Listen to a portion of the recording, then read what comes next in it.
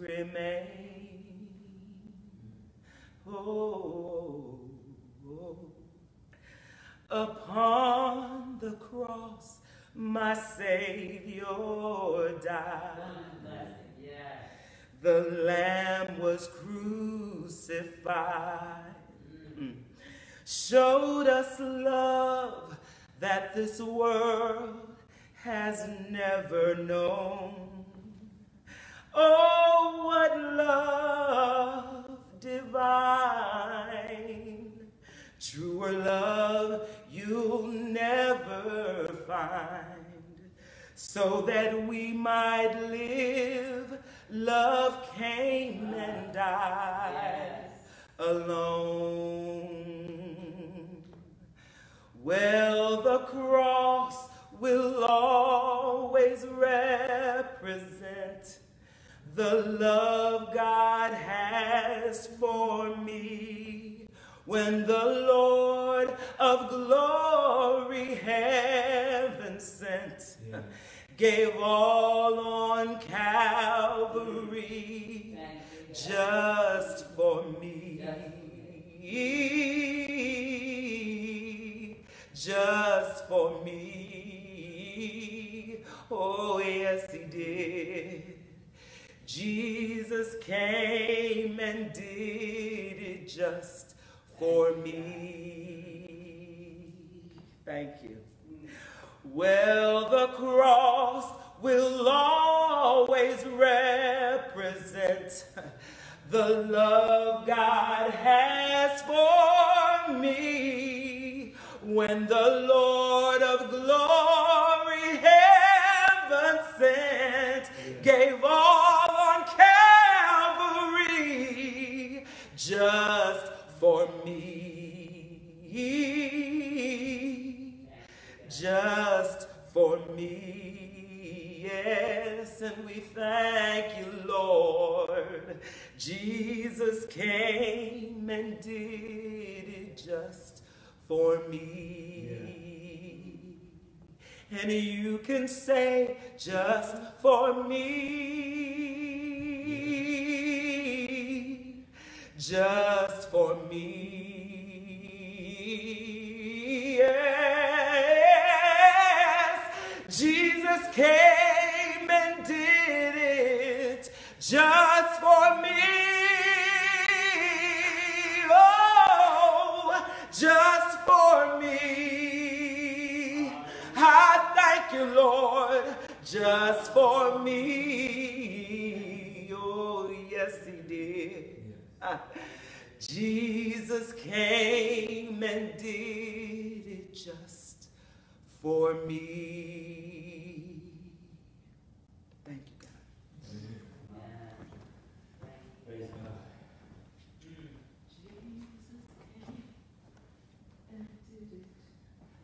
Wow, that's it, isn't it?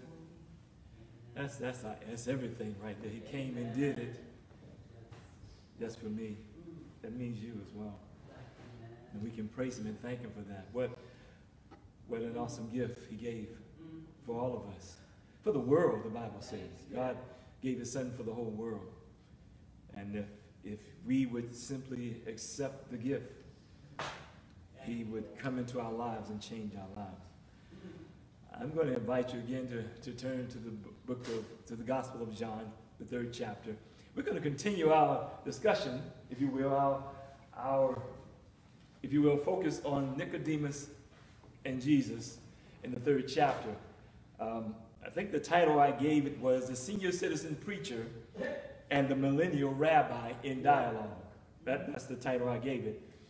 I want you to follow me in this because I pray in the name of God that God has given me a unique revelation concerning this.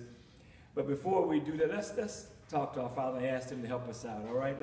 Let's pray. Father, we ask that the wind would blow, that the Holy Spirit would move in his own direction, in his own way, that there might be a transformation that takes place right where we are, wherever that may be. We need him to move upon each of us, and we pray the anointing of the Spirit will fall upon your children, and all who are listening, that we might receive what we need from God right now. We are available. We are ready. Have your way, dear God, now. I pray this in Jesus' name. Amen. I'm going to stop again and ask you to please mute your phone.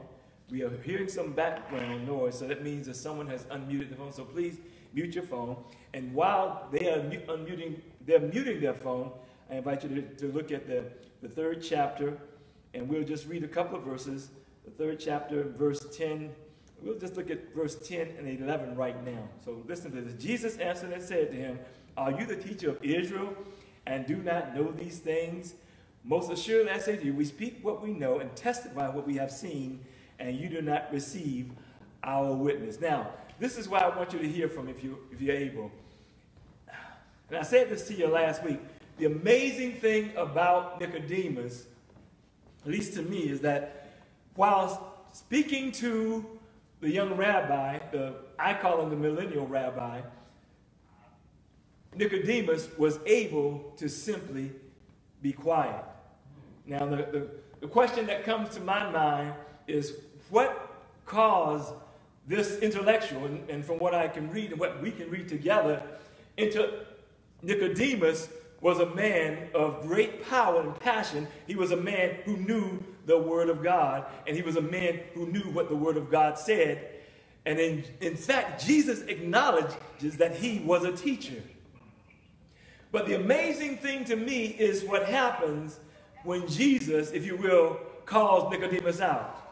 You say, "Reverend, what do you mean by that?" Well, if you look at that 10th verse, Jesus says to Nicodemus, "Are you the teacher of Israel and do not know these things?" In other words, you mean to tell me you all of this and you don't have a clue? And the amazing thing to me, the thing that blows my mind, is that Nicodemus said nothing. In fact, this is the thought I had in my mind: his silence is deafening. You say, "What do you mean by that, Reverend?" I'm saying to you that when Nicodemus could have come back at Jesus and if you will, debated him, he was silent. But don't miss this. The next thing, Jesus didn't just stop there. He didn't just call him out on the fact that he was supposed to be a great teacher. He said, in the 11th verse, "Most assuredly I say to you, we speak what we know and testify what we have seen, and you do not receive our witness." So Jesus is saying to Nicodemus, we tell you the things we know, and you reject it. Now, I don't know about you, but I probably would have come back with a, if you will, a word for Jesus to let him know that I know what I'm doing, and he don't know what he's talking about. You know what I'm talking? You understand what I'm saying? Yeah. My point I'm trying to make for you is this, and I pray this is relevant to you, and that is that even with the words that were directed to Nicodemus himself, he never said a word. To me, that is amazing. And so I wonder, why would a man of such knowledge, a man of, if you will, self-giftedness and such influence not say a word? And this came to my mind. I pray you can feel it and maybe even connect with it. And that is that Nicodemus did not come to teach Jesus. He came to be taught by Jesus. Anybody get that? He did not come, hear me, to speak to Jesus. He came to listen to him. And I want you to hear that because what that says to me about Nick is that he had a humility that allowed him, even with his status, to humble himself so that he can receive, hear this, what God had for him. He was able in the moment, in spite of who Jesus may have been, he didn't really know the whole story. He was able, if you will, to humble himself and not come back at the rabbi, but he was able to receive and listen to what Jesus had to say. I want to challenge you in the moment, my brothers and sisters, to be, slow to speak and quick to listen. Anybody understand what I'm talking about?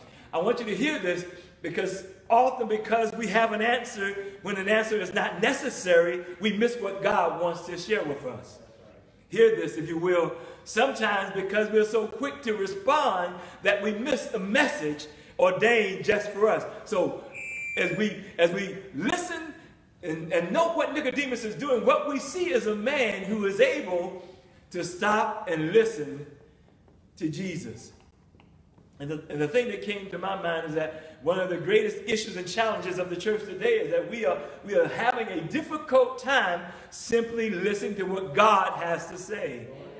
We are having a difficult time listening to what the Bible says. I know I was reading in some situation where someone was actually rejecting that idea of the Bible says. But my friend, without the scripture, we have nothing. The Bible is the foundation of what we know and believe. And if we don't have that, we have no way to understand and know who God is. And the thing I want you to hear today is that it's time for us as the Church of Jesus Christ to listen.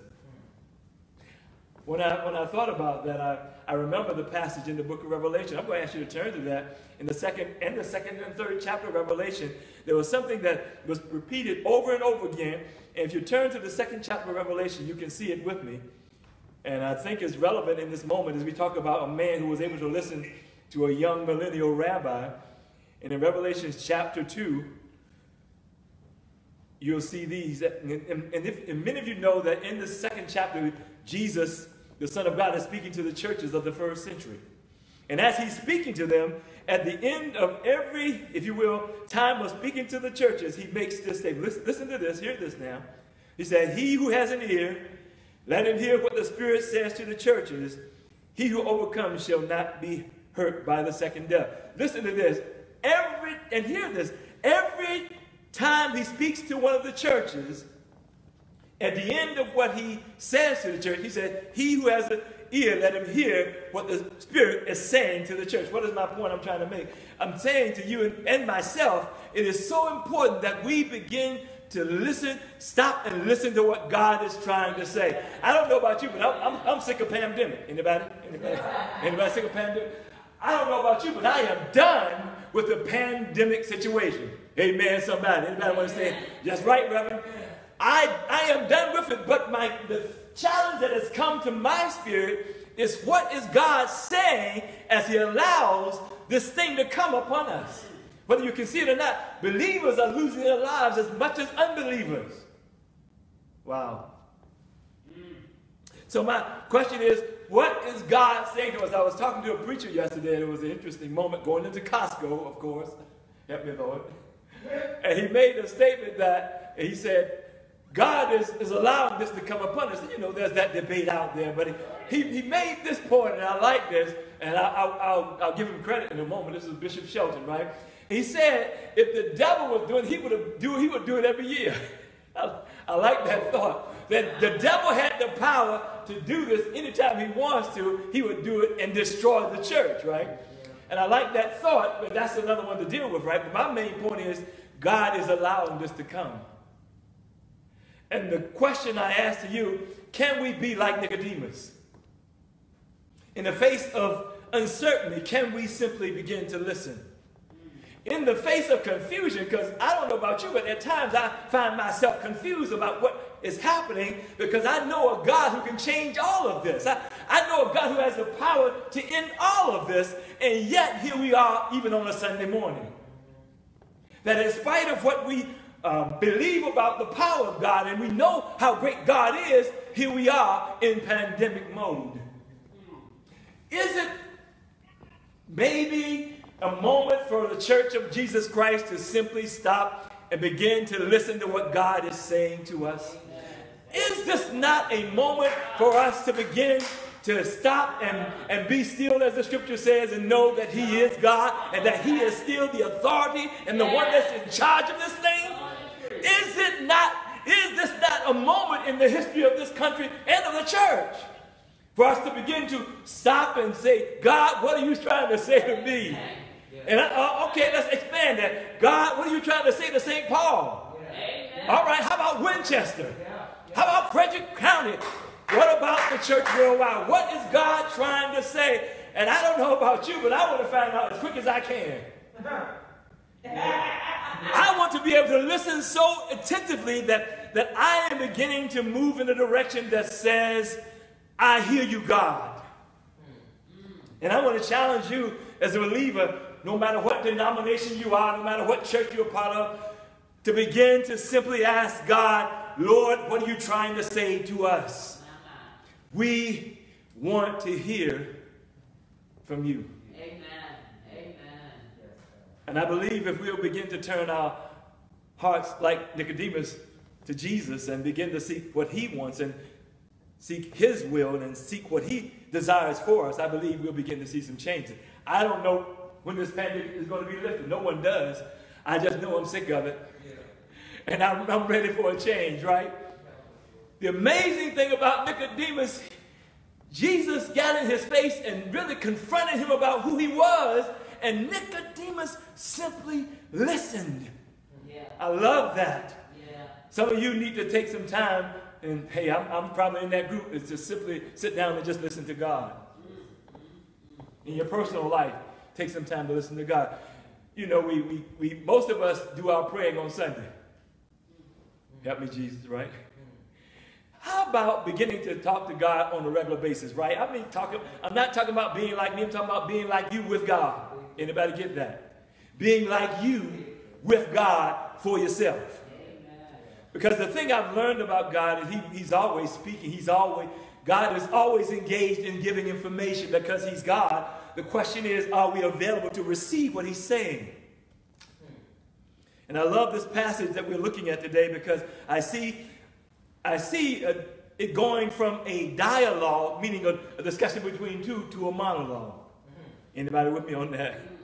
It goes from the two men, God in flesh as well, talking one-on-one to Nicodemus stopping and Jesus simply speaking to him. I don't know about you, I want God to speak to me. Amen. I don't know about you, but I want to make sure I'm available so I can hear what God is saying. Yes.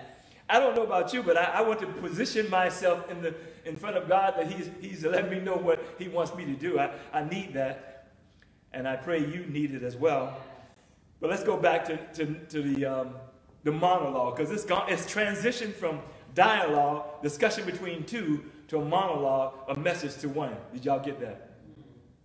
From a dialogue, and I love this, from a dialogue, two men talking, to a monologue, one man speaking. And I want you to look at verse 12. Jesus again in his face. Verse 12 says, if I have told you earthly things and you not believe, how will you believe I tell you heavenly things? In other words, if you don't have the ability to understand the things of this earth, how can you understand the things that are not of this earth? Now again, for me, it's time for some discussion with Jesus, right? In my mind, it's time for a little debating, if you will, a dialogue, but the man Nicodemus doesn't say a mumbling word. And for some people, these words that Jesus is saying are fighting words. Somebody say amen to that. Sometimes people come to us in a way that is not, hear this, pleasing to us, and we want to fight instead of listen to what God is saying. I want you to understand this. God doesn't always come with flowery and beautiful words. Hello, somebody. God doesn't come all the time with things that make us feel good and happy. Hallelujah. Sometimes God comes to shake us up.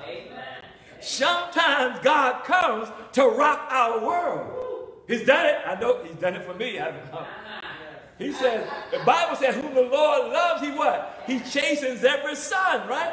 My point I'm trying to tell you, sometimes God gives you a word that will shake you, but sometimes he'll give you a word to give you the direction that you need. Amen. Nicodemus hears the words and says nothing. Look at verse 13. No one has ascended to heaven but he who comes down from heaven. That is the Son of Man who is in heaven. He says, I'm the only one that's been there and back. Y'all get that? I'm the only one that's been there and back. I'm the only one that has had that, if you will, experience of being in the very presence of God and being here as well. That's an amazing statement. And I would have had about 10 questions on that, wouldn't you? Look at verse 40. And as Moses lifted up the serpent in the wilderness, even so the Son of Man be lifted up, that whoever believes in him should not perish, but have eternal life. So Jesus, speaking to a theologian who is Nicodemus, pulls out a passage out of, at least a point out of a passage in the book of Numbers. And I looked at this, so I'm going to ask you to turn to it if you have your Bible. Numbers chapter 4, because some of you say, what? A serpent? Look to a serpent? And some of you are completely confused about it. So let's take a moment to look at that. I'm almost done. But in Numbers chapter 21, I believe my brain is serving me well over that. And then the fourth verse, 21 verse 4, we read these words. If you're there, say amen. In the sanctuary. Y'all got it yet? I'm going to give you a moment because some of you are struggling to find the book of Numbers. It's at the front of the book. Amen. Numbers chapter 21, beginning at verse 4. I want you to hear this so you know what Jesus is talking about. Then they journeyed from Mount Or by the way of the Red Sea to go around the land of Edom. And listen to this. Do not miss this. And the soul of the people became very discouraged on the way. And I want to stop and address that issue. It says that the people were discouraged. And I want you to use your, if you will, spiritual mind and understand something about the Jews. At this point in time, they have been delivered from the bondage of the Egyptians. Listen to this. Don't miss this, because this is major in my mind. They've been delivered from the bondage of the Egyptians. They have been set free. God has sent them a deliverer to guide them in their freedom. And God has even, come on now, think about this. He has also guided them through the Red Sea on dry land. And they just have a few days walking in the wilderness. In fact, God does something else amazing for them. There's a cloud by what day? Some of y'all know your word. And a pillar of fire by night, right? In other words, there's always God directing them. And then on top of that, food stopped falling from heaven. You gotta get the picture, my friend, that not only is God guiding them, but God is feeding them on the day. And all they have to do is get up in the morning and look up. That's it. Oh, what would we do if that happened to us, right? In other words, they are in a position of blessing that none have ever experienced before in the human plane, right? They're just getting all their needs met by God, right? And it says that as they're going along the way, they become weary in well-doing. Anybody know what I'm talking about? Yes. They become so, if you will, focused on the mundane and that which they're doing every day that they don't remember what God has been doing for them, right? Anybody been there? Yes. Yes. Look at that fifth verse. This is amazing. This blows my mind when I read the fifth verse. And the people spoke against God and against Moses. Now think about that for a moment now. God is blessing them. God is feeding them. God is taking care of them. God has delivered them from the great oppression of the Egyptians. And what do they have the nerve to do? To get in God's faith and say, we're sick of you. To get in God's faith and to say they are no longer grateful for what he's done. We are done with this. I say that to you because sometimes we get into a mind where we operate in that mindset as well, right? If you'll be truthful about it, that we have been blessed by God so much that we begin to take God for granted. Anybody know what I'm talking about? That we have been given, God has given us so much and blessed us so much that we have missed how great our lives are. Yes, yes. Here's a challenging word for you. My mother, listen to this. My mother did a DNA thing. Y'all know what I'm talking about. And in the DNA information, it showed that I could have been in, I think it's Cameroon. Y'all know what it is? I don't know. I just know that it's in Africa. And I know that it has, now this is the last statistical data I have on this, and that is that there's 50% poverty there. I can't even imagine that, right? And if many of us, if we begin to do our DNA search, we will find that the possibility that we wouldn't even exist. Amen. Wow. Have you ever thought about that? That there's a possibility that the blessings that we know here, we would not have those blessings because we would still be somewhere in Africa. I'm not throwing down on Africa. I'm not being bad about Africa. What I'm saying is sometimes we have been blessed so much by God that we take it for granted. And we don't know that when we wake up on a Sunday morning, we need to give him praise. That when we open our eyes on a Monday morning, we need to bless the name of God. That when we find ourselves in the United States of America, in a sanctuary like this, in a time of worship, it's time to thank God. I don't know who some of y'all probably not feeling that, but I want you to understand this, that God has been so good to us. Yes, he has. I'm not just talking about St. Paul. I'm talking about everybody in the United States of America. They say the average poor person in America has a car and 2 TVs. Anybody get that? That's what they say. The average poor person has a car and 2 TVs. And we call that is American poverty, right? That is not worldwide poverty. Y'all know that, right? And what's the point I'm trying to make? That is that we have seen the blessings of God in ways that we can't even begin to imagine. And the Jews were in a situation where they were so blessed by God, and yet they rejected his blessings. Wow. And look at what it says in the rest of that 5th verse. Why have you brought us up out of Egypt to die in the wilderness? Have they lost their minds? Saying to God's face, as God has a cloud hovering above, why have you done this to us? Mind-boggling, right? That blows my mind when I think about it. And then something. Wait a minute. Let's read the next one. For there is no food and no water, and our soul loathes this worthless bread. In other words, we don't want none more of that bread. I don't care whether it's coming from heaven or not. We don't want no more. We're done with you, God. We're done with your provision. We're done with what you've been doing for us. We're sick of it. You might not do it that way, but in reality, the things you do in your life say to God, you're sick of him. You might not use your lips to say it, but is your life saying it to God? Oh, come on, somebody. Don't hate the messenger. Receive the word that you need, right? Are you not living a life that says to God that you don't like him that much? They say in the face of God, we're sick of what you've been doing for us. And here's what happens to them. So the Lord sent fiery serpents among the people, and they bit the people, and many of the people of Israel died. And watch this, y'all. Watch this. Don't miss this. And I'm going to have to end the message here. Look, watch this. And the Bible says, therefore the people, verse 7, therefore the people came to Moses and said, we have sinned, for we have spoken against the Lord and against you. Pray to the Lord that he will take away the serpents from us. Did you get that? When trouble comes, where do they go? I've been amazed at how many people who don't know God talk to God when trouble comes. Have you ever noticed that? That people who don't know God, when they need God's help, come to God. Hey, but how about this? How about Christians who've been acting like they don't know God, come to God because they need help? Anybody get that? So they come to Moses. They come to Moses and ask Moses to do what? To pray for us.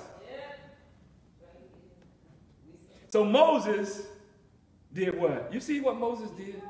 The Bible said, so Moses prayed for the people.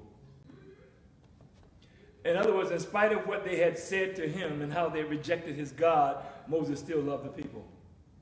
Anybody get that?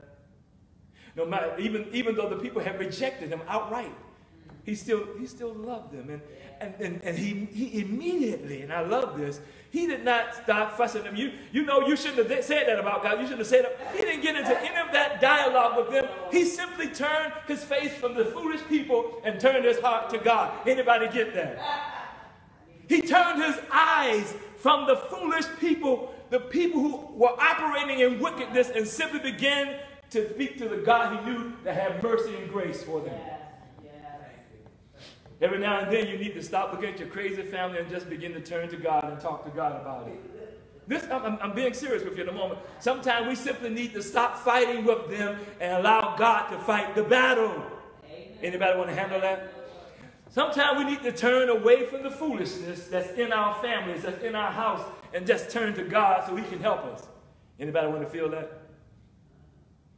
The challenge is that we are so often engaged in the foolishness with people that we miss the fact that God has a remedy and an answer to what we're dealing with. And so often as we are engaged in our calamitous situations that we miss the fact that God has already brought about an answer. We simply need to ask him. Amen. And we miss his blessings upon our lives because of that. And so I love this. So Moses prayed. Verse 8, then the Lord said to Moses, make a fiery serpent and set it on a pole. And it shall be that everyone who is bitten, when he looks at it, shall live. Wow. Is that heavy?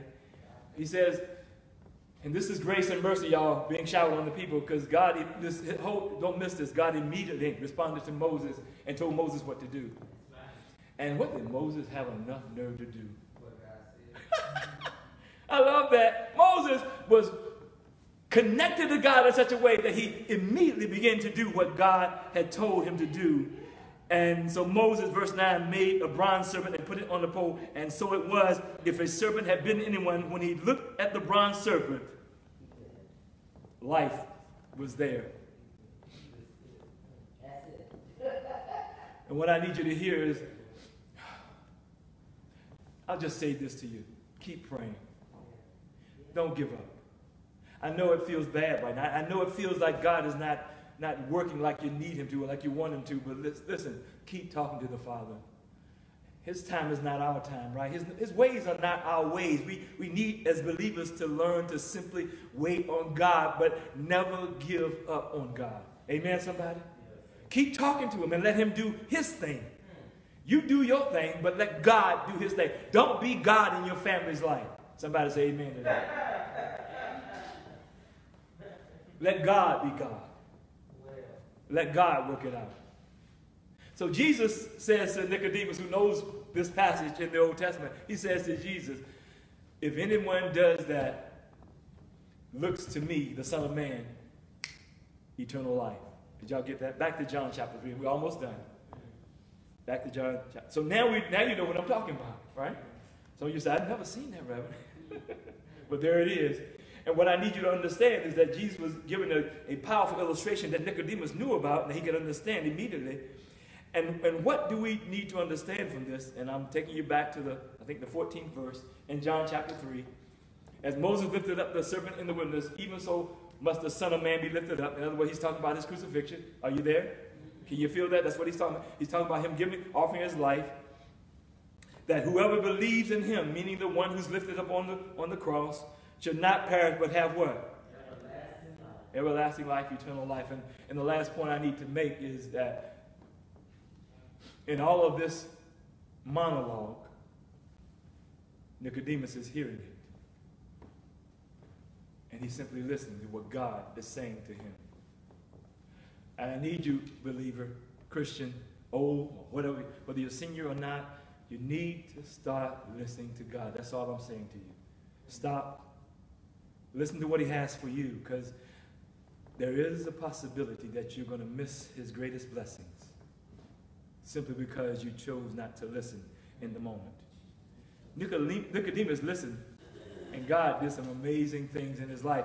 You know what? I did a quick search in the Bible. You only see the name of Nicodemus 2 more times. This is interesting. I invite you to check it out. I think it's in the 7th chapter, the 50th verse, where Nicodemus is defending Jesus. Anybody get that? Tell you the boldness of the man. In the midst of those who hated Jesus, he was defending Jesus. I think that's about the 50th verse in the 7th chapter. The other time is he is helping Joseph of Arimathea to, if you will, take the body of Jesus from the cross, but not only that, to put it in the tomb, but not only that, to put spices on his body as well. That's the Nicodemus that we know about, but we never hear another word from him. He never, listen, as far as we know, based on the Bible, he never speaks to Jesus again. But believe me, I think a change took place. Amen. I pray in this moment as we share that a change is taking place in your life. That you have so listened to God that you know that if you trust in the Son of God who was raised on that cross, that you will gain eternal life. And I pray in this moment that you will continue to seek him and want to know him. And even in spite of what you believe about you, I need you to believe this about him. He gave his life for you. Yeah. Did you hear that? No matter what you believe about you, that does not matter. What matters is what you believe about Jesus. And he gave his life for you. And I invite you on this Sunday morning to not miss this opportunity. Let the Spirit of God have his way with you right now, that you might give your heart and your life to him. And I guarantee you, if you really do it, your life will never be the same. You will get the eternal life that you need. In Jesus' name, amen.